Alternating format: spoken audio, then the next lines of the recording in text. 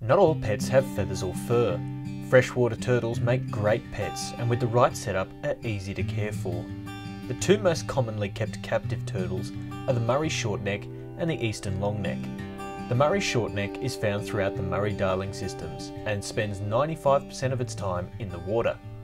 The eastern longneck is found in slow-moving bodies of water such as dams and will often move between dams after heavy summer rains. Pet turtles require an aquarium or terrarium to live in. It can be decorated using a variety of pieces of wood, rocks and ornaments.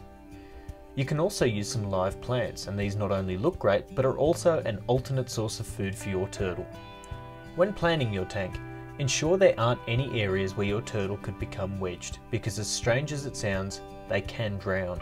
The terrarium requires a dry area where your turtle can climb out to dry itself.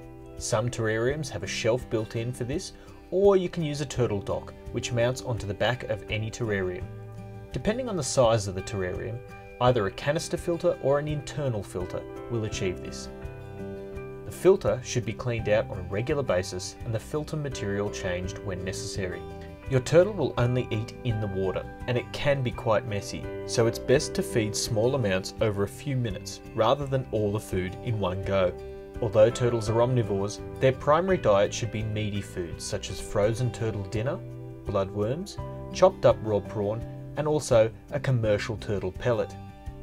Green foods can be derived from placing plants in the terrarium or small amounts of finely chopped Asian greens.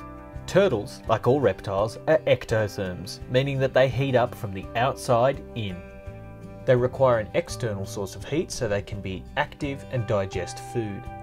The most effective way to achieve this is to heat the water of the aquarium with an aquarium heater. All turtles require a source of UVA and UVB light so they can absorb calcium to keep their shells strong. The bones and claws of the turtle also require UVB light on a daily basis. Turtles also require a day-night cycle, known as the photoperiod. All of the UVA, UVB and photoperiod requirements can be achieved by using a UV5 fluorescent tube across the top of the tank. Turtles rest for large portions of the day, up to 14 hours, so regular photoperiod is essential. If you need more information, drop in and see us at We Know Pets in Bowral.